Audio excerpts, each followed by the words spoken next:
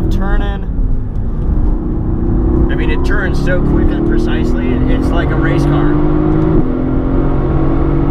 Transmission is great. You guys have done a fantastic job on the dynamics. Wow.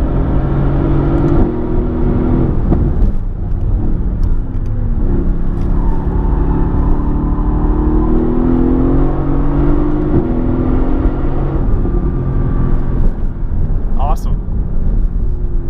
That lap goes by in a hurry when you're having fun, doesn't it? It really does, yeah. It's too short, but I mean, know. You weren't going quick. You.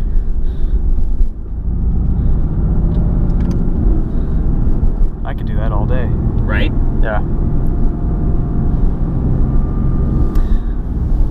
Wow.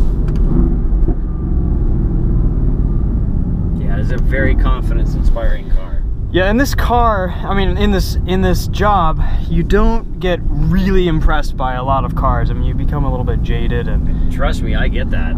Man, something like you get into something like this, and it kind of resets your bar. You're a little right. bit.